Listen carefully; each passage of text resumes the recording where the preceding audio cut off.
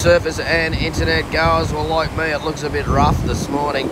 Yep, the party is over. The winds are up from the north to northwest, and they're going to get up from the north about 10 to 15 knots. I reckon it may get up even sooner. As you can see, that wind is affected and the swells drop back now to about a metre to a metre and a half on the open beaches. There's still some little waves here at Burleigh, but with that high tide around 7, low tide at 1:30, it's going to be on the beach breaks where the best action is. Well, there's going to be some really nice little shoreys around, but you're going to be trying spit south the surface and maybe to Broad Beach or the Tweed Coast back beaches. That's where you're going to get the best waves, because at the moment that wind is into it, so all the southern end's looking pretty much like Bruce Lee's brother, ugly. So yeah, I'm just going to get a quick one out here soon.